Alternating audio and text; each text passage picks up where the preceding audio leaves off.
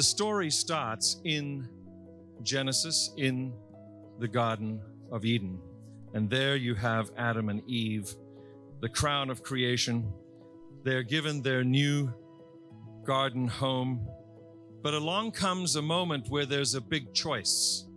And here today, ladies and gentlemen, Asher and Brenna are going to reenact that choice to believe in the one.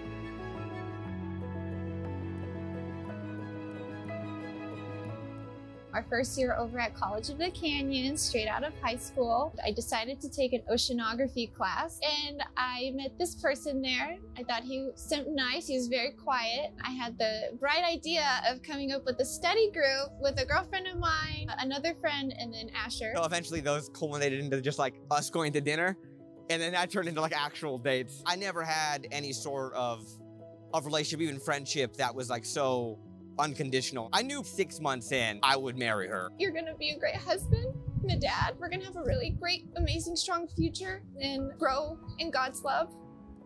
And I'm very excited for that.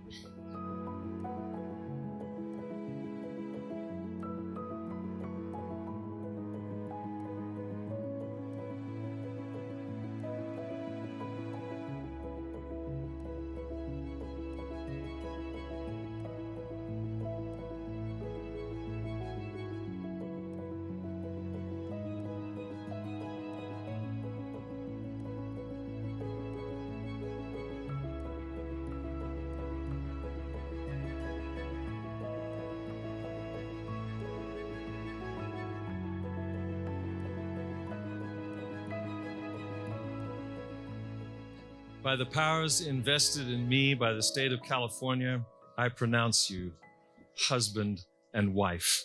You may now kiss. Ladies and gentlemen, Mr. and Mrs. Asher and Brenna Wenrick.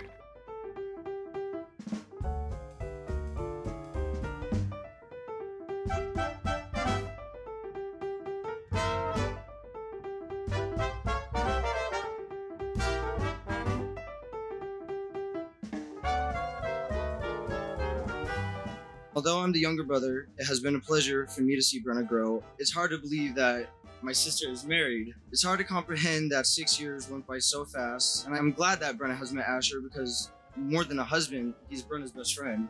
I'm excited to see the adventures that she and Asher will have together.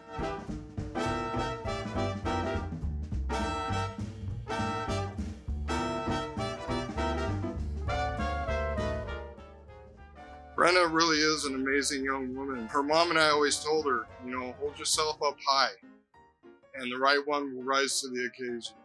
And the right one did. And that was Asher.